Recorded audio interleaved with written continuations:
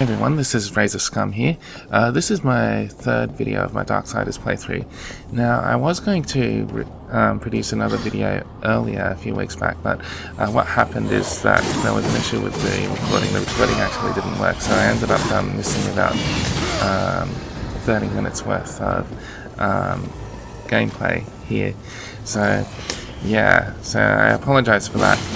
What I've got here is I've actually got a video of my trip to the Scalding Gallow. So what I'm doing here is I'm taking out this monster. I don't know what it's called actually. I think it's a golem or whatnot. But yeah, basically I'm just trying to employ the same tactics that I was employing in the previous video, which is just to try and attack him from behind as much as possible, etc, etc. So yes, he's just about to take care of himself. Yeah. So, take all the health from him. Now, after this bit, I thought that the way to get across was to go on to, actually to try and jump the gap between the bridges. That didn't work out, as we'll see in the future, in a few moments actually. I completely ignored those vines there. I don't know why I did that, but yeah.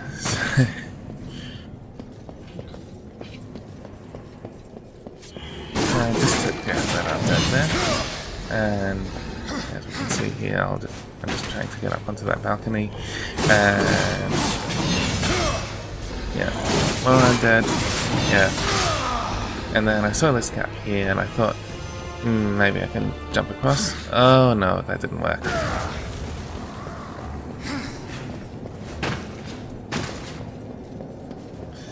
And then I just attempted to get back up onto the balcony again. Still ignoring those vines. And once again attempting to jump the gap. So yeah, I was going to do that, but yeah, not a very good idea.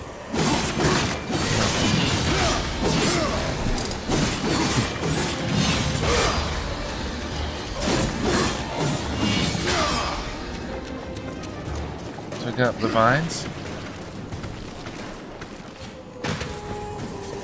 We'll make our way through the door.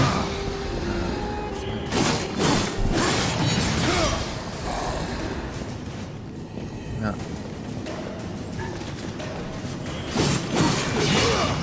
That was my mistake there, so yeah, so I had to climb back up and take care of the undead.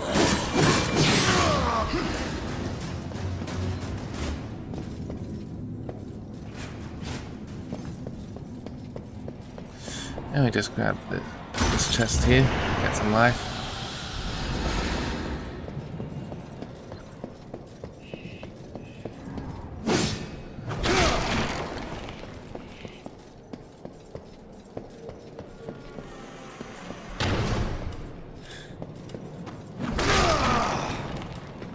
And here we are at the Scalding Gallow.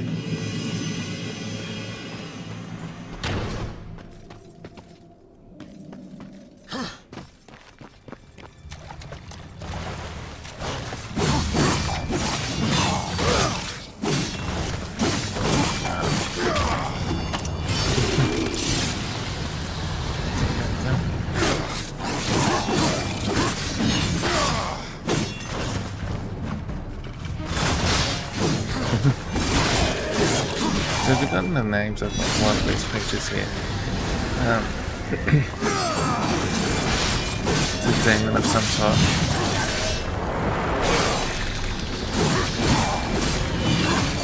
I think after this battle I made my way over to the left road. There's actually a boss fight there. So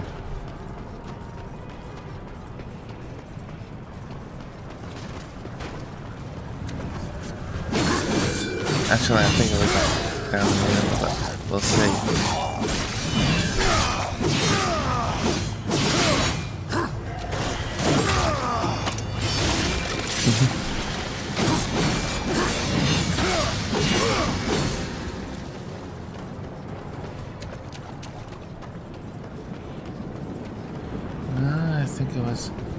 think we're on... no.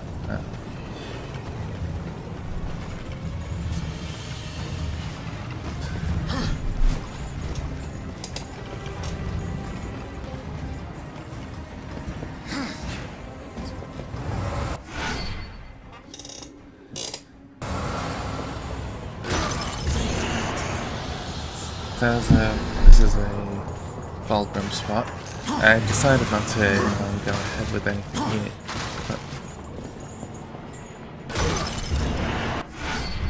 And we collected a Wrath Shard.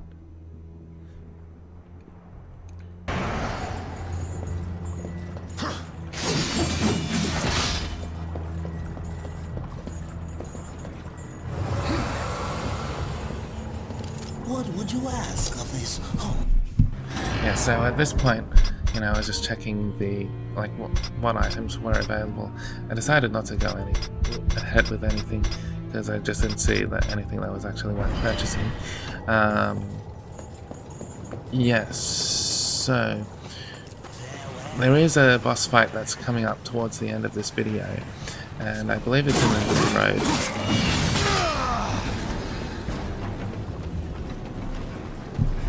I'd attempted this boss fight a few times before, and you know, one thing I'd completely forgotten about was the use of the horn to actually stun enemies.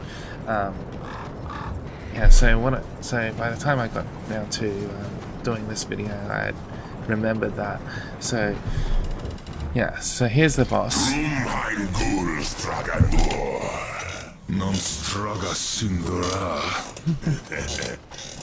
Do you know what's imprisoned here?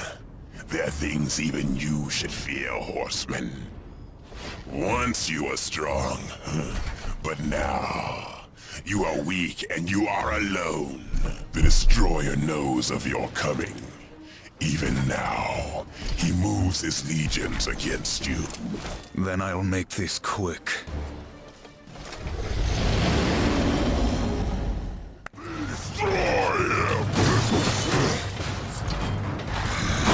So at first I tried some physical attacks.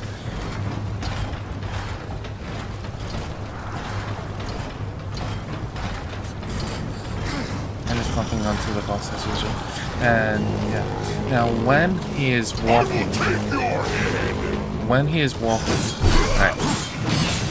use the horn while he is walking, right, he'll automatically block the attack, right? But if you use the pawn while he is trying to initiate an attack, that will knock him down, right? And this will grant you a huge advantage over here. And likewise, I use the pawn like on the enemies that are spawning.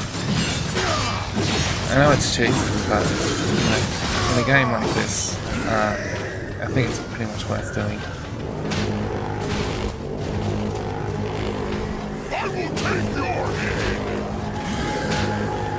So they're, just knocking them down as much as possible, trying to keep them on the ground. While this part of the fight is happening, the boss remains stationary, and we just keep tackling these minions. I think there is a second wave that spawns. Yeah, so he's doing that right now, and like I said, you know, it's just the same thing. Just knock them down as much as possible and then attack them. Then, once this wave is done, you'll be able to resume the boss fight and, you know, play the same tactic against him. Just use the claw while he is trying to attack you, and that will put him down to the ground. And then while he's on the ground, you can then attack him.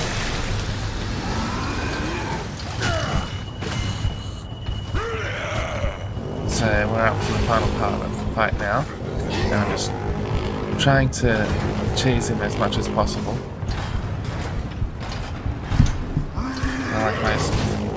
Like he was doing there, he was initiating an attack, and then we just used the horn to knock him down. I will take your head!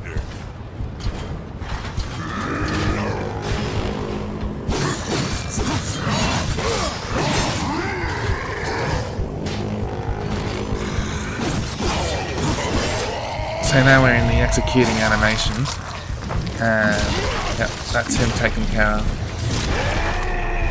And this is the end of the video, so thanks for watching. I'll see you in the next one.